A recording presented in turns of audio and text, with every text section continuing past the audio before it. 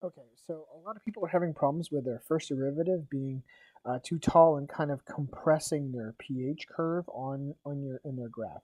So I'm going to show you one way to quickly compress this in order to make it easier to deal with.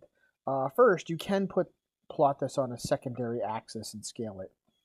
That takes a little bit of work, but in reality, you can just scale your first derivative.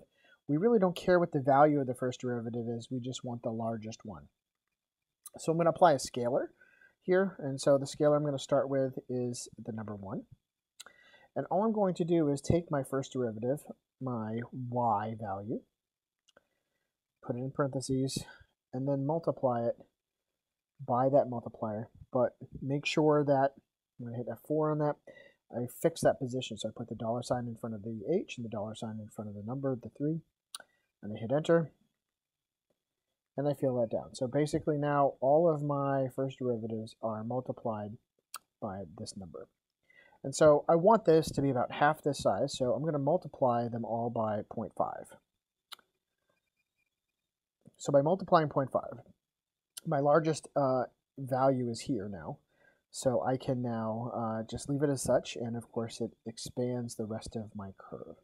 And that's how you simply scale your first derivative.